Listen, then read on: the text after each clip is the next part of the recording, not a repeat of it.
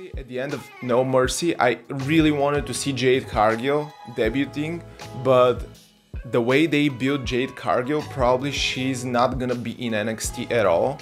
So she's gonna be either on Raw, on SmackDown, which means that she won't be competing for the NXT Championship probably, because they're promoting her really hard.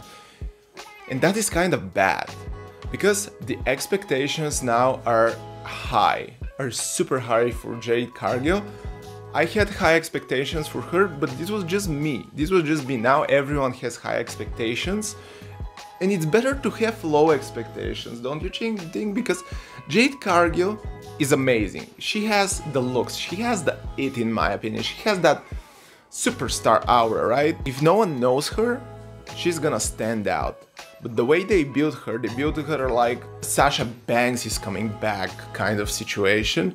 And the expectations are there, and I don't think she's ready for these expectations. She's good, she's amazing, but this will be a bad thing.